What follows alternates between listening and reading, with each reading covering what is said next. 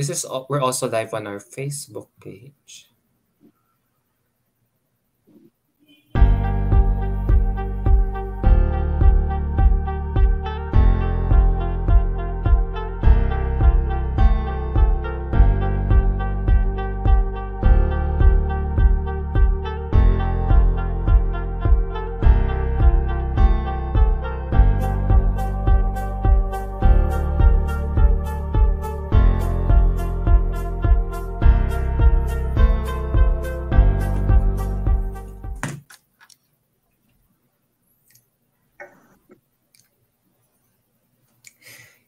Good,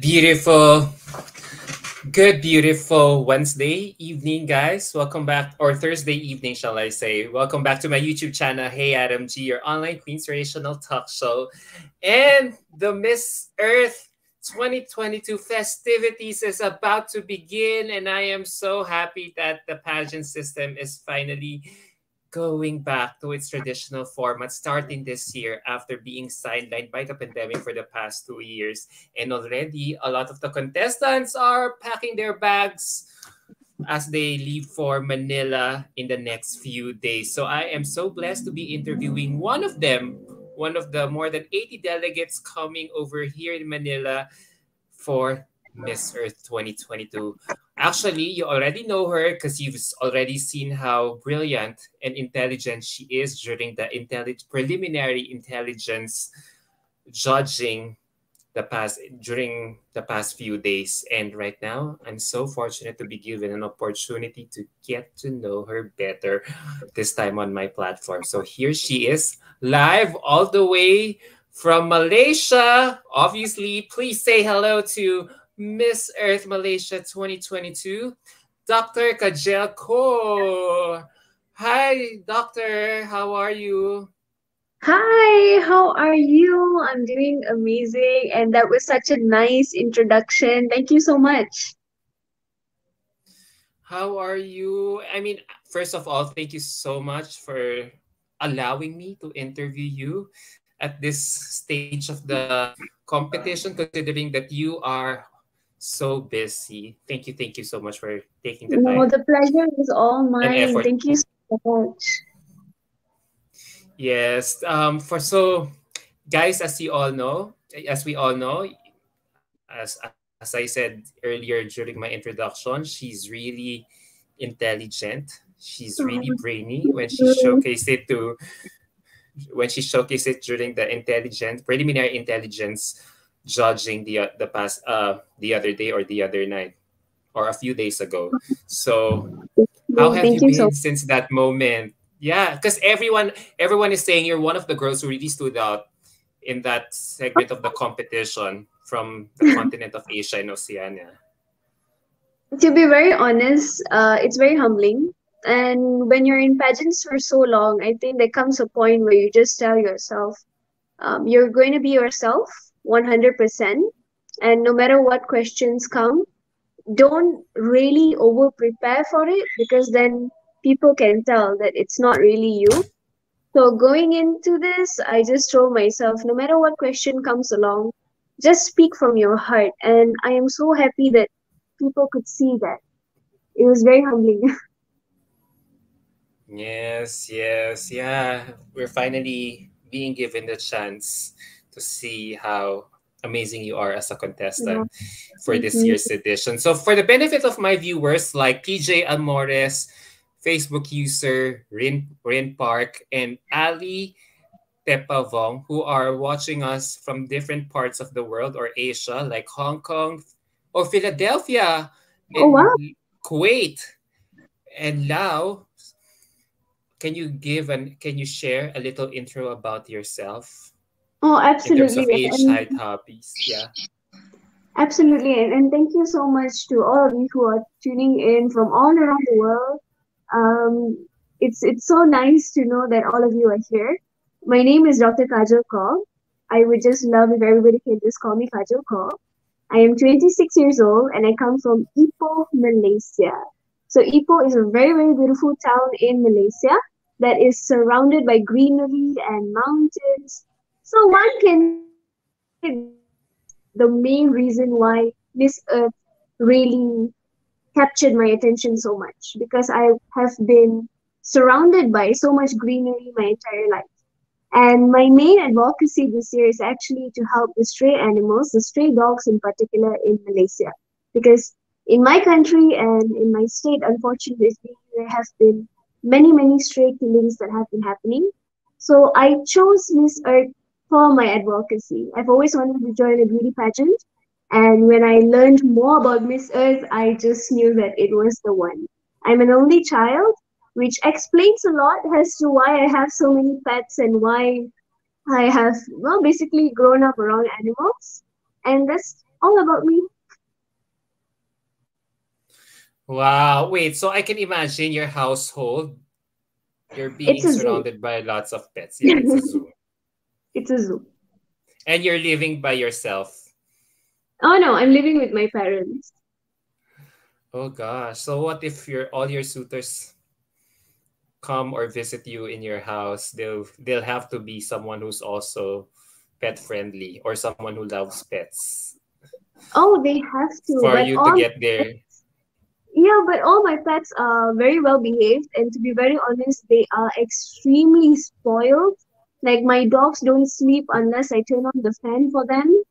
So it's a real show that I put on for everyone when they come and visit the house because they're like, you have this and you have that and you rescued that. So it's nothing short of a zoo, and people actually find it very entertaining when they come to my house. So how will it be? How will it be from now on? You'll be leaving for our country for the entire month for almost three Yeah. weeks. Yeah. So who So my will parents look are after home. your dogs? Yeah, so my parents are home, and well, that's why it's so convenient that I live with them still. I love my parents, but I also love the fact that when I do go anywhere, they are there to look after my pets. And if we all have to go somewhere, there are pet sitters who know me so well already at this point that just know that the moment I call, okay, yeah, yeah, this many dogs need to be taken care of, right? Okay, okay. So they already know the drill. Ah. Wow. Yeah. Thank God for our parents, no, who will really rescue us or will I be there know for us they any time tolerate of my the day. pet obsession. So are you excited to come here in Manila again? I am actually. I really am very excited. When I first came to Manila for my training with KF, I didn't feel homesick at all, which was very surprising to me because I thought, this is the first country that I'm visiting after the pandemic. So I'm definitely going to feel homesick because I've been at home for 2 years ish and I've not left the country. But the moment I came to the Philippines, I felt so at home. So when I was there, I just absolutely loved it. And then when I came back, I actually started missing the Philippines, especially the people because everybody is so friendly in the Philippines. It's like everybody's like, "Good afternoon, ma'am. Hello po." It's like it's overwhelming in a very good way. So now to come back to the Philippines is double the excitement actually. Why did you choose our country to be your training ground for Miss Earth? Oh, definitely because of the fact that one, I have many, many friends in the Philippines. So going to the Philippines is basically like visiting a big, large family that I have over there. And secondly, the track record that KF has is amazing. And after reaching the academy, you learn why it's so amazing. So that is why I chose the Philippines and specifically KF to train at actually. How is it like training with Sir Roger? You know what? He's actually a very relaxed person.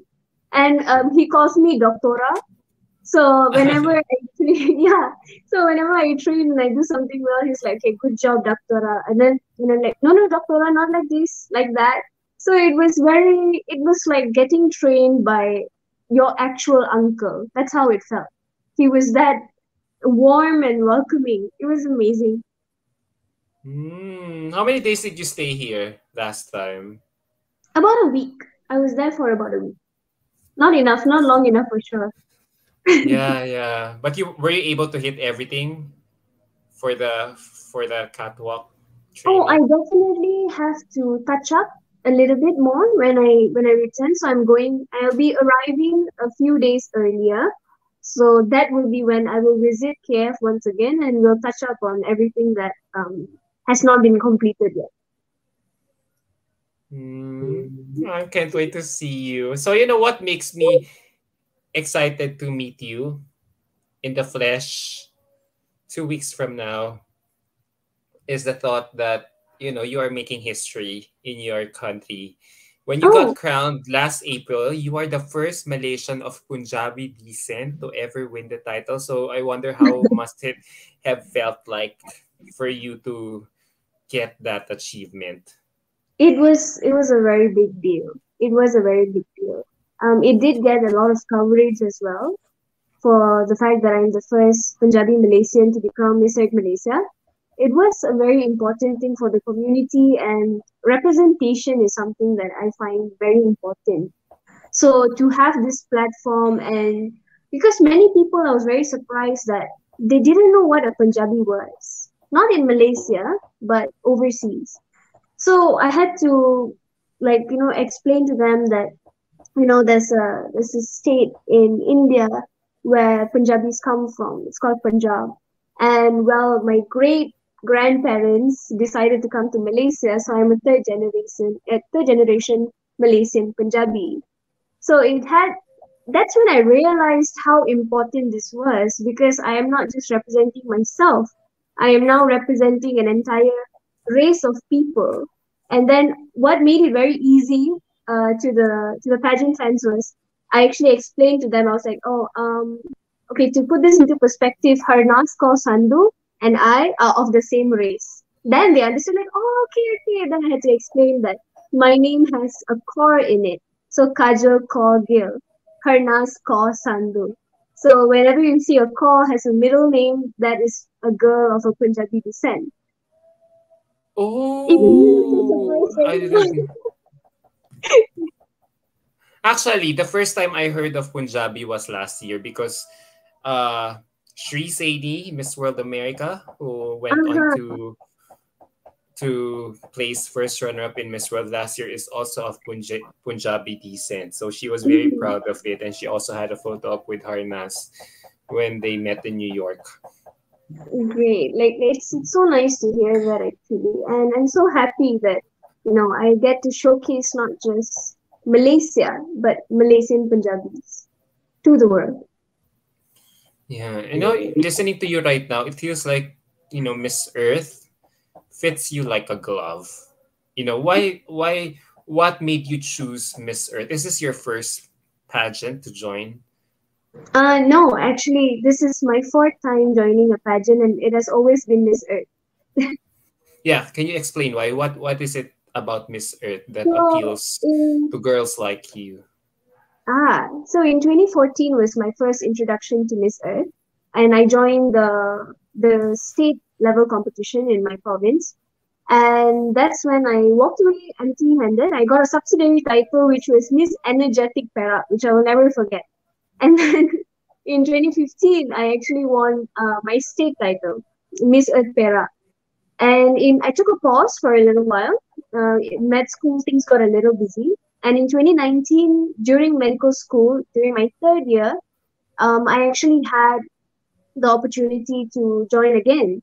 So I joined in 2019. I actually won the pageant in 2019. So a day before actually not a day, lah, it was a few hours before my flight, I actually had to announce that I could not participate because my legally I was advised to not proceed at that time for my own safety. Nothing to do with the international organization, but it was more of an internal thing here. So it was very heartbreaking. It was many hours of watching dramatic, sad movies and eating a lot of ice cream to get over that. But my advocacy continued because that was why I joined the pageant in the first place. Because my whole advocacy, basically, my life revolves around it. To be a medical doctor and to join a pageant, there's a lot of stigma around it as well. So to push through that and tell the world that hey, a woman doesn't have to choose one thing, she can choose both. And I also have different passions besides medicine. I also really love dogs. And this pageant can help me end the the abuse against stray animals here in my country. I can be in on a platform that allows me to change the laws in my country where you can no longer kill dogs for no reason. So I persevered, and after medical school, that's when I decided to represent Malaysia as Miss Earth Malaysia 2022.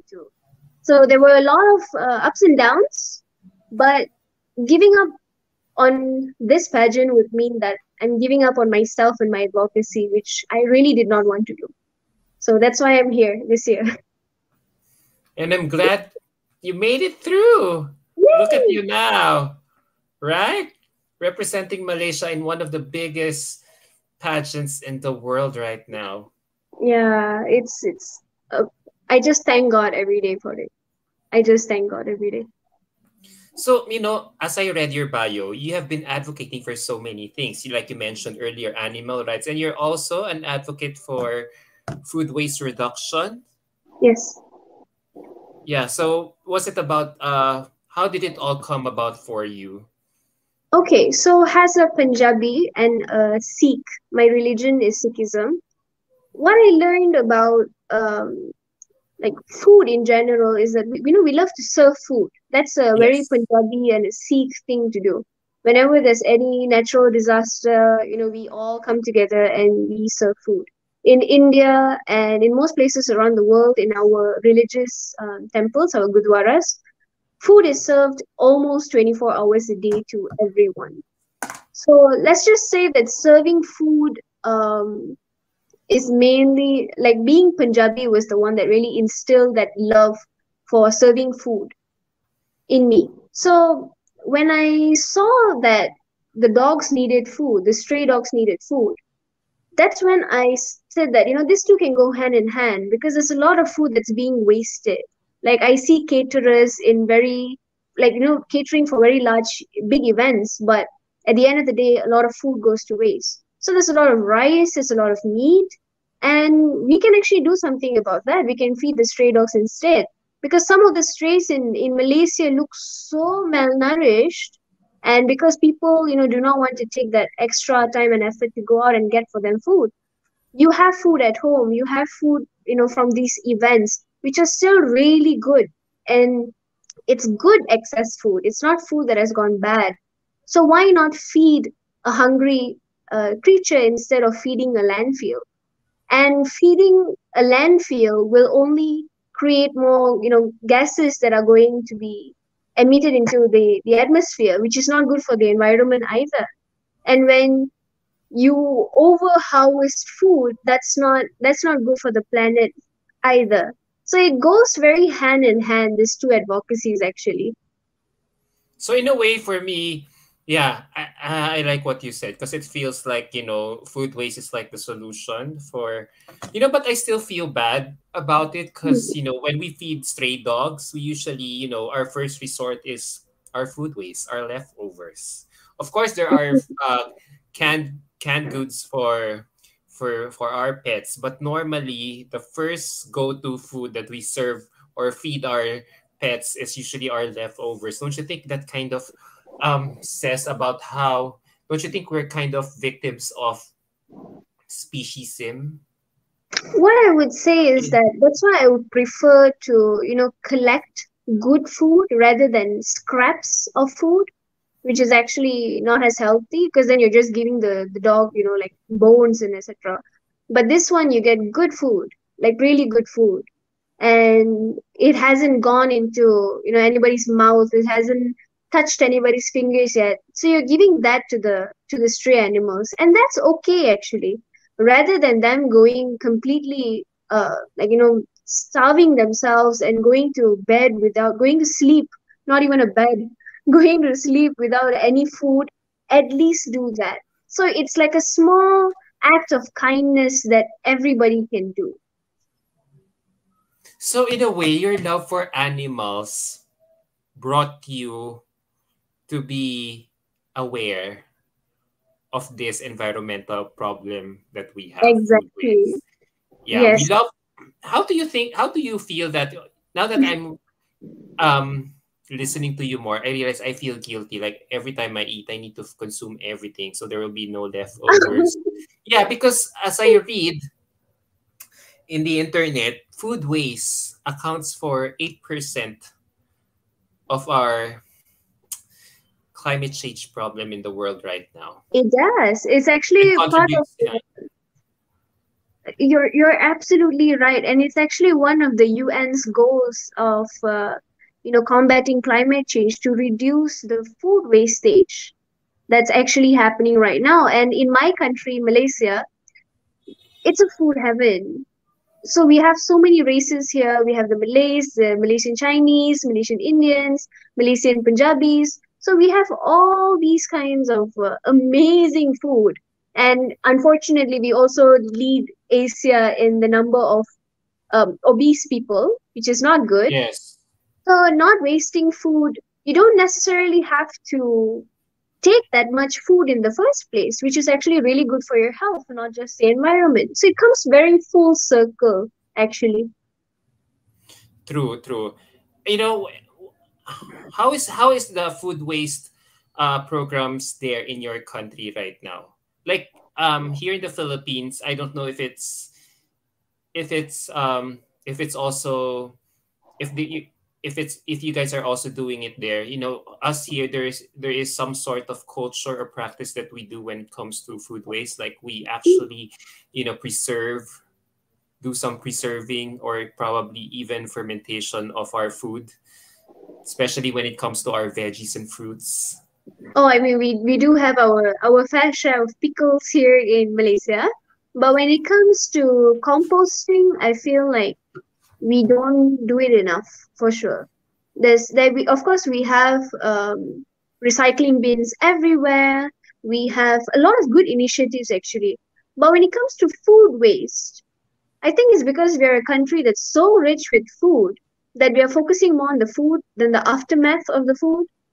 So a lot more can be done. So that's why I feel like this platform is so important to my country, because it Yeah. not only just gives awareness of like, hey, there's a pageant called Miss Earth, and it's not just a beauty pageant. It's here because there's a message that this particular candidate wants to send out. And if she brings that back to her country, there can be a lot of difference, a lot of changes in her own country. So that's why this platform is so important, because there's not enough being done in that area for sure.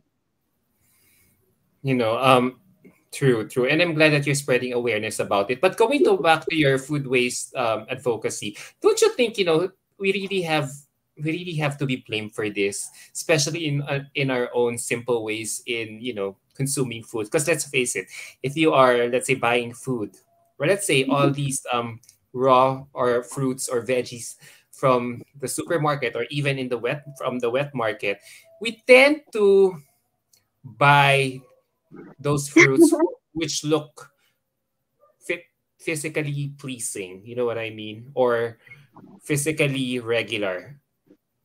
I Unlike completely. if unlike if you buy something that looks so irregular in size, you know, you will definitely, some of those fruits will definitely, of course, the consumers like you or me won't buy it, and so it will be rejected in the grocery shelves.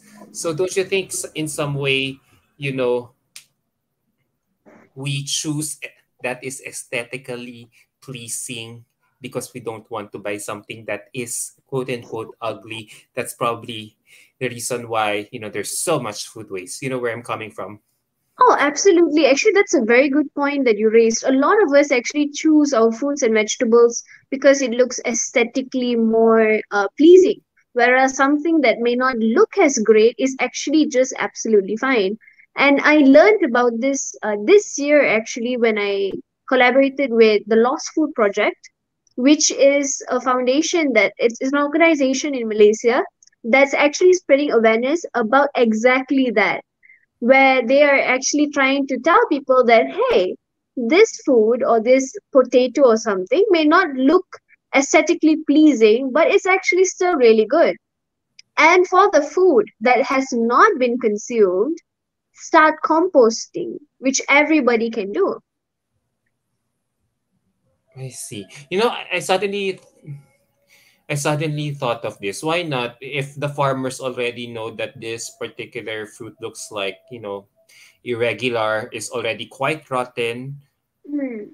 probably it wasn't picked or harvested or picked or ripe at the right season. Maybe they can already, transport it immediately for the composting. So That's it could still benefit our environment in some ways. that's a very good idea actually. So there's like so many things. There are so many things that every tier of society can do to help. So from a consumer, do not overconsume and do not be too greedy when you take your food, because don't fill up your plate and then waste 50% of it, because that's not going to be good for your wallet or the environment. And Mhm. from a retail perspective, you can start composting before the food gets bad or before it gets rejected, which you just suggested. And so yeah, there are many levels that we can actually help. Yeah. So yeah. But you know what? Everything that we say right now will be irrelevant. Let's say if we Why? buy, if we apply it seafood, to the seafood or even the raw meat section, as long as we find something fresh, it doesn't matter how it looks like because it's fresh, Human right? nature. Yeah, human nature. Or if we see some stores, offering overripe products at a reduced price, we'll still grab it because it's Ah, really. that's true. Which is why at the beginning, I remember when I was newly crowned, there were a couple of articles that managed to cover this, which I am so happy about, because I mentioned and even came out in one of the radio stations in Malaysia that I said, why not adopt laws that other countries have, like France, where you are not allowed to throw good food that has not been sold away. So instead of Mhm. just throwing food away, why not? Then you are obliged to donate that food. So that's also another good idea that Malaysia should and can adopt. True, true. So, and out of those ways that we are talking about, a large chunk of it is really organic, right? You notice that. And a large portion of it is food. So, how do you think, in your own way, can we suggest that we can reduce this percentage? Sorry, the line isn't so great. How do you suggest how do you suggest that we reduce half of the organic waste, which a large portion of it comes from food? Oh, okay. So on a consumer level, what we should do is not overbuy in the first place, which is really good for you financially as well. And if you do have excess food that you do not know what to do with, and you don't want to just throw it away, which is going to end up in a landfill, it's not good for the environment, then it is very easy to obtain a composting bin. And then, you can morally feel very, very good about yourself, and you're actually doing something good for the environment. So just don't overconsume and get a composting bin. Hmm, true. So how do you think, no, we've been talking about proper food waste management for the past few minutes already. So how do you think this can lead to achieving environmental sustainability? It's actually just this itself on its own is actually already a method to achieving environmental sustainability. So it's one small step that everybody can practice. So that itself is really going to be very helpful. And it's something that everybody can do actually. And in a country that is so rich with food, it's something that we should do, because a lot of our food goes to waste in Malaysia. A lot of our food. When I read certain studies, it said up to about 40% or 30% of our waste is actually food waste in Malaysia. So it's a very big problem that we have to tackle. And if we tackle this, we're also directing the country towards living very sustainable. Yeah, I hope that's why, there are girls, there's Miss Earth for you to amplify your platform. Yeah, Yeah. it's so important. It's so important. And Miss Earth is the one platform that I know can actually send out my message. And a lot of people did ask me this as well. Like, you're a doctor already. Why do you need to be in this kind of a spotlight, highlighting this topic? But it's actually very relevant because overconsumption of food is a very big problem that people in the medical field have to deal with. I myself had my own fair share of weight gain issues that I needed to solve medically. So I know what obesity and being overweight can do to your body. So being a doctor as well, this is something that I'm very passionate about. Do not overconsume because the cascade of events that can actually happen to you is not something very pleasant to go through. Yeah. Yes, yes, I agree. I agree. And apart from food waste, from advocating for food waste reduction in your country, as you had said earlier, that's where this is just an offshoot of how you love animals in I general in your life. So I wonder, how did it all begin for you? How did your love for animals begin, or when was the first exposure that you had when it comes to animal cruelty?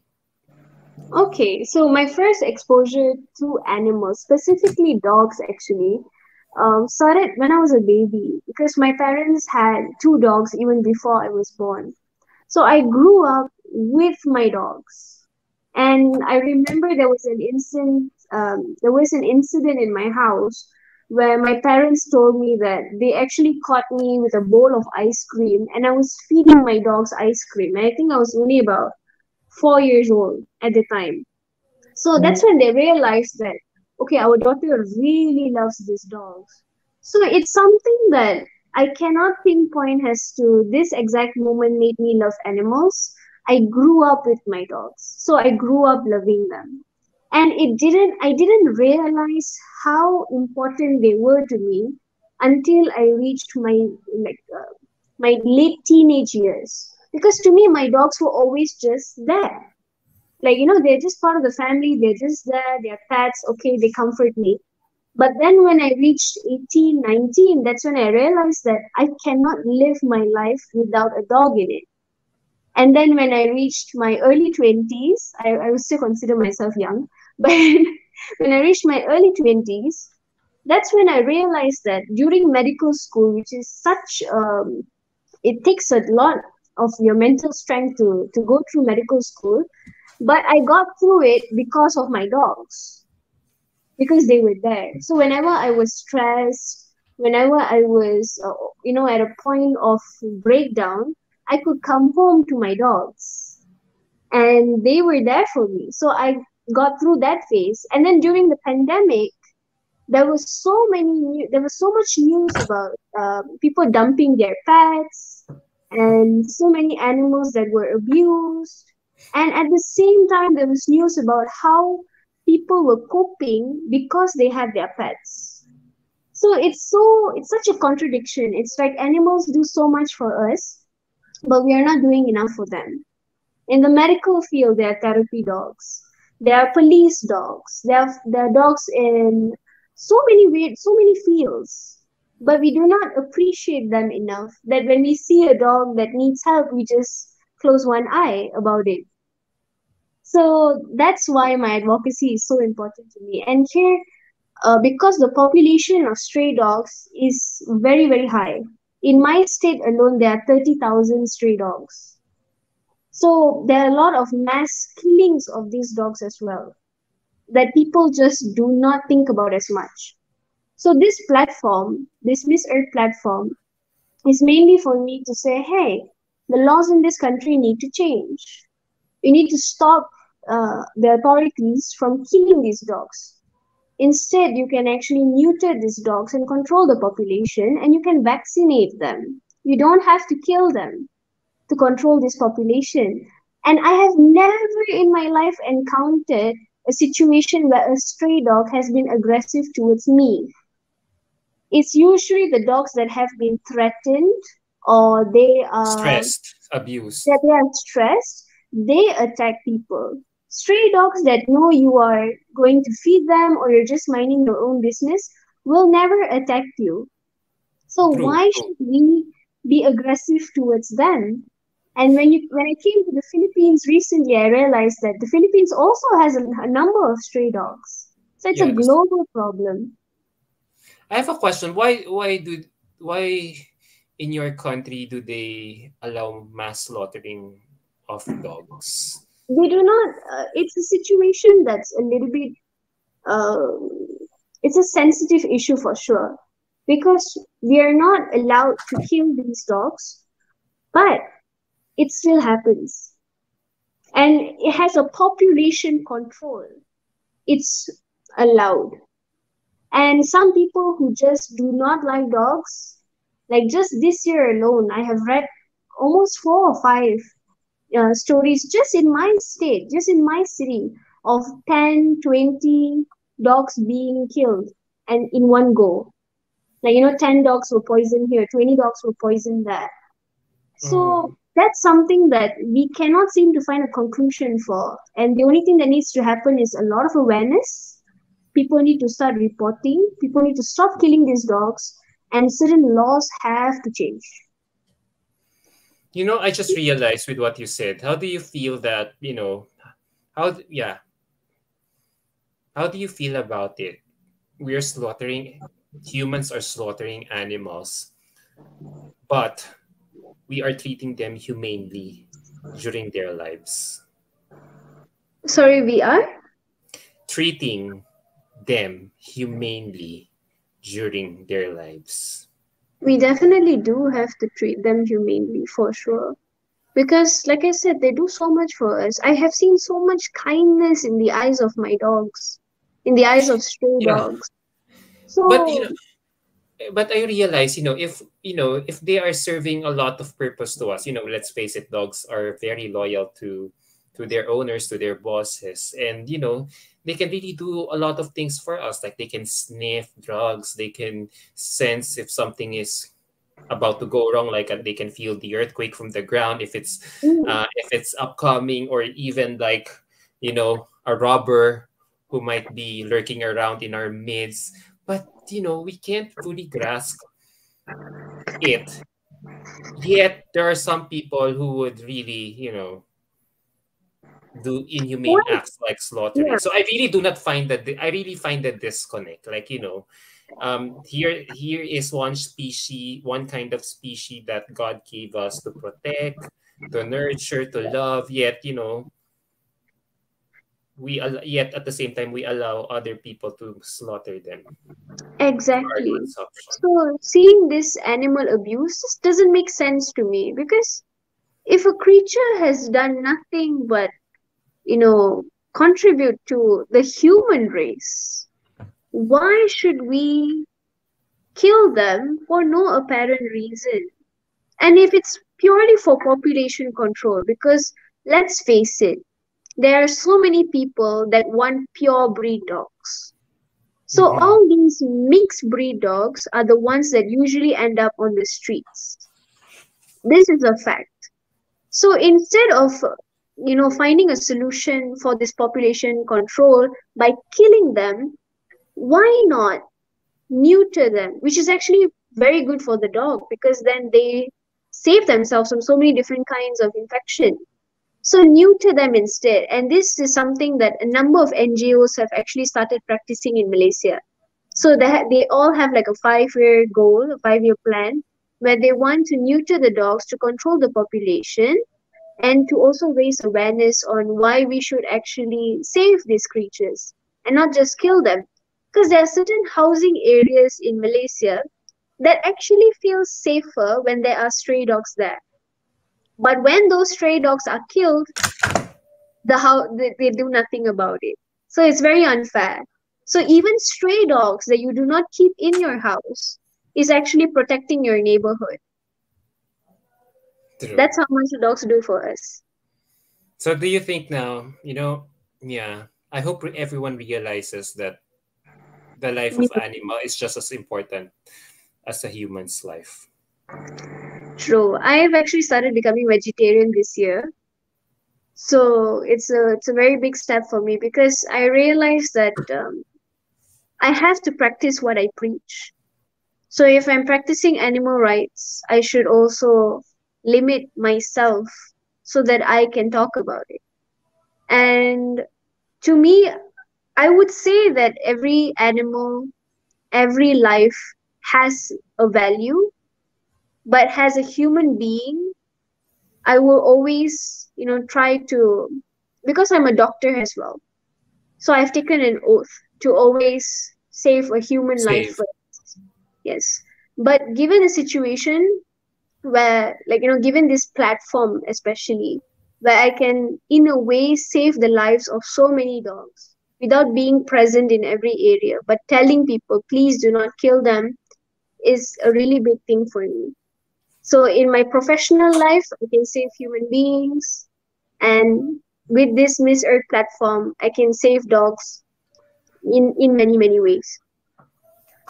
Yeah.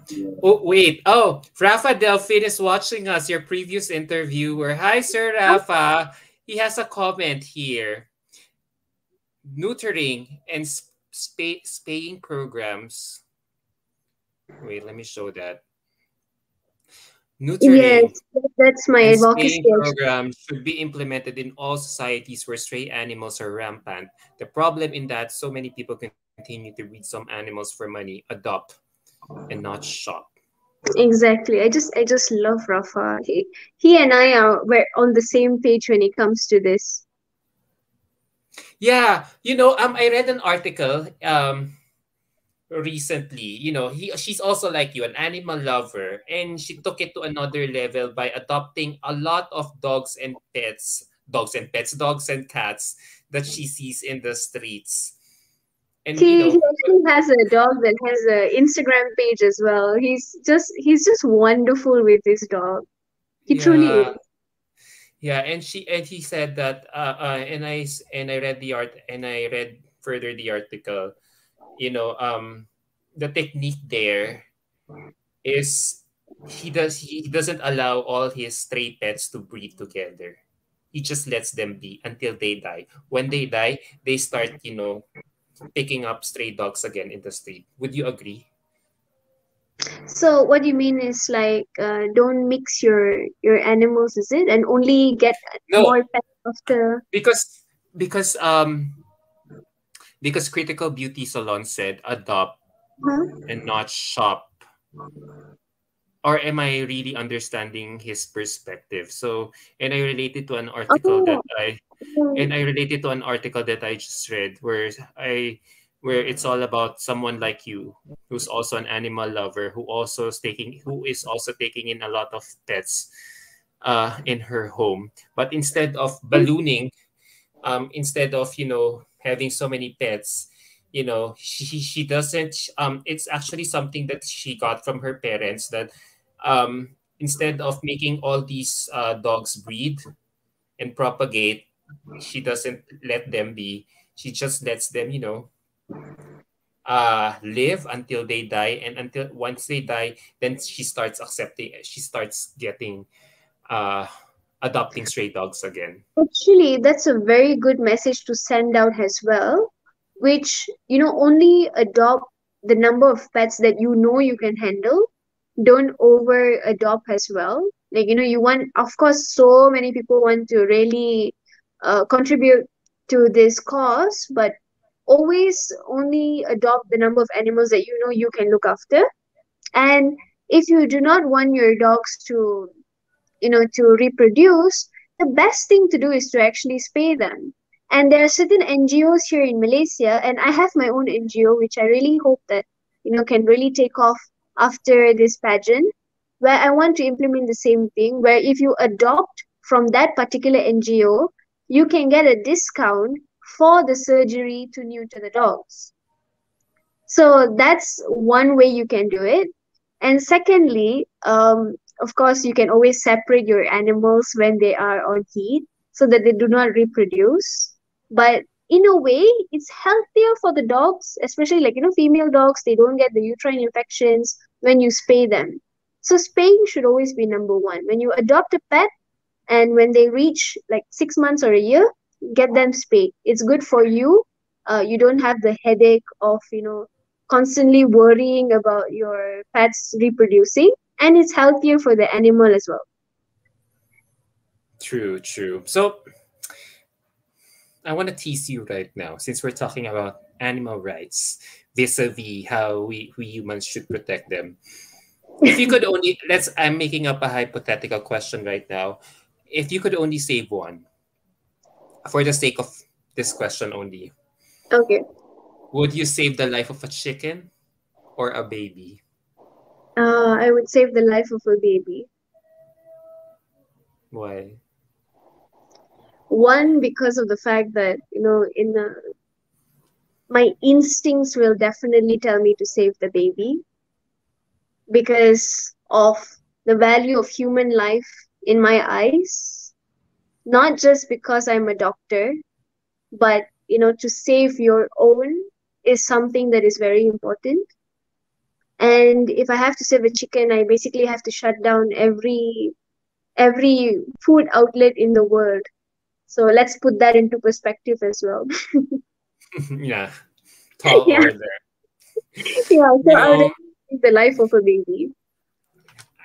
I'll be wrapping up my interview in a little while. I'm so enjoying our conversation about animal rights and welfare. Now, and I'm really listening to how, how you have been such an advocate, a great advocate of it. So, how has your advocacies all in all impacted or affected your life? As one of my last few questions. To be honest, at the beginning, I was worried about sounding too preachy because it's, when you're so passionate about something and something bad happens to that particular thing, you can become very angry. So I was very worried about sounding too preachy each time I spoke about animal abuses and how we should protect animals. But fortunately, that has actually been a good thing for my life this year because now I am so known for this advocacy. Like even people that I'm seeing on the street when I go for family gatherings, not just online, it's like a thing now that people know me for. Like, Kajal really loves dogs. She's advocating for the rights of these animals, the stray dogs. Kajal has her own NGO. So I'm already known for it. And it is something that I'm so happy about that I cannot really put into words because I guess when you love something with all your heart, people really can see it and they take notice. So I didn't have to get angry and, really like, oh no, you have to listen to me. When I spoke from my heart, people actually listened, which was it's so nice and it's very very humbling kind of feeling. So I thank this Miss Earth platform, even locally right now, because it has just changed my life so much. I'm sorry. Great message. Yeah, great message. I'm sorry. I kind of, Rafa, I could have not helped but react to Sir Rafa's comment here. If I knew that the baby, he was referring to my yeah. previous question. If I knew that the baby would grow up cruel and evil, I'd rather save the chicken. Sir Oh Rafa my really has a wicked sense of humor. I love him. I love him. And I think for his sake, I just might have to sing Jolene by Dolly Parton for my talent round. Because it's something that he really wants me to do because I said it to him during the interview. So if I do sing that song, I'm definitely dedicating that performance to Rafa. So, what are the high chances that you will really sing that song on the talent It's night? that there's During like a the talent. 90% chance that I'll be singing Jolene for my talent round. Dolly Parton, right? Dolly Parton, yeah. I love her. She has her own line for dogs now, dog clothing. Yeah. Oh my gosh. I hope, the judges who will be judging you on the during the talent night will get that point why you're singing that song. Thank you so much. So as to my last question, you've been talking about food waste, animal rights and welfare. So for those viewers out there who are listening to us right now, what do you think are the other opportunities that are there for animal lovers like you to help out those animals that are in need? We are all doing it for our soul, to be honest. Nobody's really profiting from saving animals. If you do it, you're doing it because you really love animals. And God bless you for that. Because people like that are very hard to come by. Because most of these shelters, etc., a lot of volunteer work, a lot of self initiatives. So for people like minded, I only pray for you, and I know how difficult it is to see all the animal abuse that's happening at the moment, not just in Malaysia but around the world.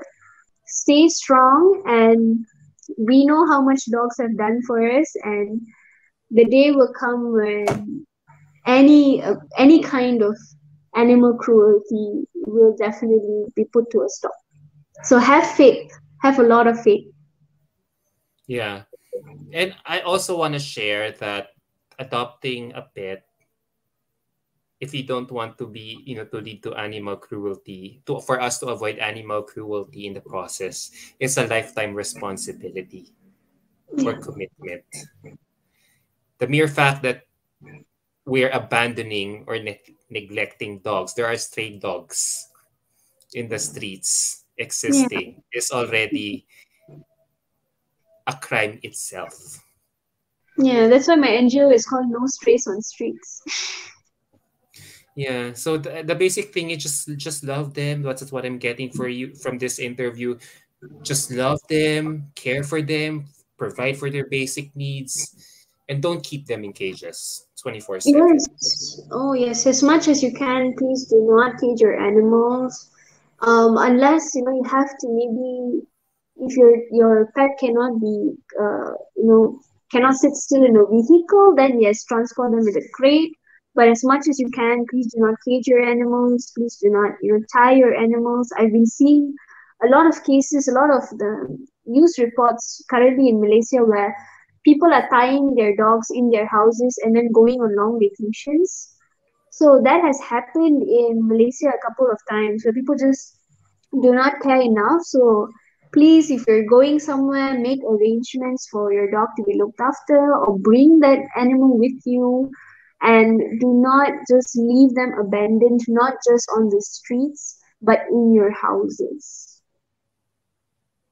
Well said. Well said. On that note, thank you so much. I can't believe we have been talking for almost an hour. That's how engaging you are as a guest as you talk about your participation in this year's edition. Thank you so much again, Thank Doctor. you. I can't wait to finally meet you in person. I can't wait to meet Uh, you. 10 days from now, yeah, for the press presentation happening in Okado, Manila. So safe travels here and see you soon. I had so much fun getting to know you.